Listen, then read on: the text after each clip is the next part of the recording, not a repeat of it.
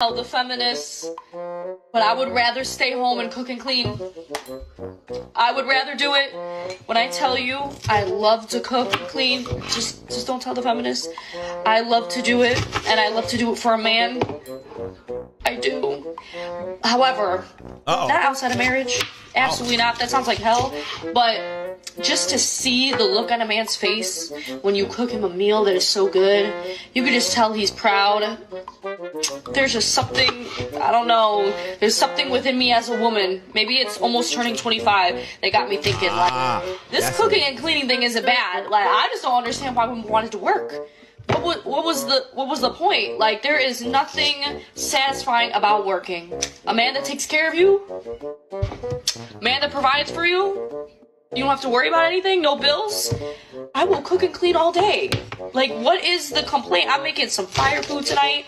I'm going to serve it, and I'm just enjoying it. Yes, I'm crying over some onions, but is this what we fought for as women? I don't know. I'd rather cry over some onions than cry about a job. That's for sure. Well, there you go.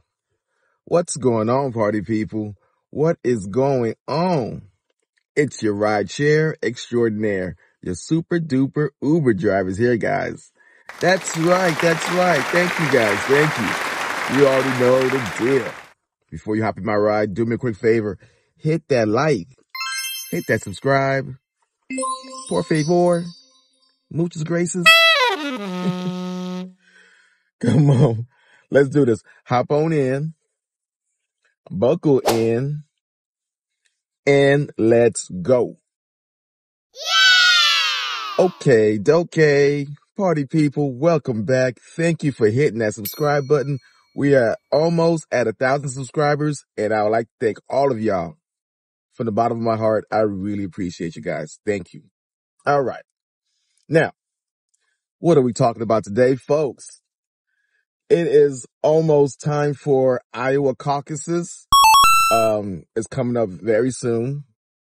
And actually it's coming tomorrow. You might catch us a little later. But Iowa Caucus is coming around the corner, and Donald Trump is leading by, 30 points? Golly. The next person in line, the second person is Nikki Haley. Ugh, what a mess. And coming in third is DeSantis. We all see that fat-ass Christie done dropped out of the race. And it is funny because Christie is going to nominate, he's going to give his support to Nikki Haley. But he had a hot mic moment. Christie had said this about Nikki Haley. People don't want to hear it, Wayne. They don't want to hear it. We know we're right, but they don't want to hear it. Right. And there's, we couldn't have been any clearer. Right. We couldn't have been any more direct or worked any harder. So, Don't forget she spent 68 million. Yeah. Well, when you give land to China and places like that. Yeah, that's what you get. Yeah. Yeah, I mean, look, she spent 68 million so far, just on TV. Spent 68 million so far, 59 million by DeSantis, and we spent 12. I mean, who's punching above their weight and who's getting a return on their investment, And she's going to get smoked. And you and I both know it. She's not up to this. She hasn't even been. And she's still 20 points behind Trump in New Hampshire, right? Yeah. And, oh, yeah. And he's still going to carry out, right? Yes. Always. I talked to DeSantis called me, petrified that I would. He's probably getting out of that. What? So you telling me, Christie, he's so disingenuous, man. This guy here, man, he is a mess. He's going to give his support to Nikki Haley, but he says she have no chance to win.